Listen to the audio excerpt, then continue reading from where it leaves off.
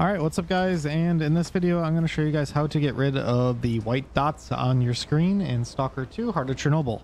So the reason that you're getting these is because you have radiation poisoning, and we need to cure that. So there are a couple ways that you can be getting radiation poisoning. First of all, you could be wearing a artifact that is giving you some, such as this goldfish and jellyfish. These are both actively giving me radiation. If you hover over it, it shows it's giving me weak radiation.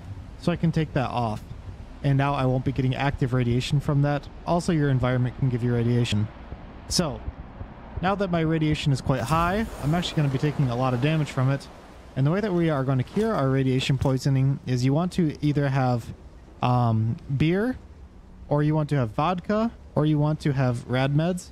So for here, I have beer right now, and all you want to do is click use on the beer.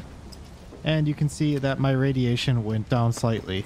You can find vodka and beer from a lot of people's bodies. And you can find these energy drinks too, which I don't think actually give you any radiation or anti-radiation.